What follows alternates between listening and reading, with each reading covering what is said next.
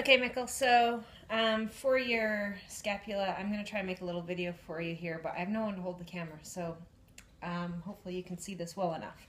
A couple exercises I want you to do every day before you swim. They're mostly for mobility more than strength, just to get the shoulder blade moving properly before you get in the water and put any pressure on it.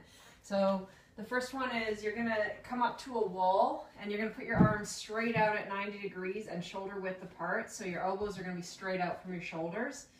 And you're just going to simply slide your hands straight up the wall and straight back down. So your forearm stays in contact with the wall. They're directly out from your shoulders, straight up the wall, as far as you can reach. You know, if you can reach higher than what I'm showing you here, that's just fine. And then straight back down the wall. Okay, and then the next one is going to be, you're going to put your back against the wall, and you're going to firmly place your elbows into the wall. Same thing, hands straight out from your body. Elbows against the wall, back is against the wall. And from here, you're going to just squeeze your shoulder blades together and press your arms into the wall. And as you press your arms into the wall and move your elbows up the wall, that's going to move your back away from the wall.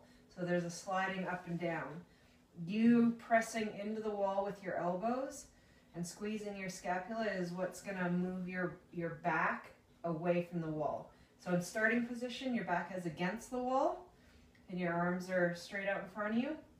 As you push the back of your arms and your elbows into the wall, that's what's going to create space between your back and the wall, and it's going to lift you away from the wall. So hopefully you can see that well enough. If you can't, let me know, and I'll try and set the camera at a different angle so that you can see it better. Okay, cheers. Bye.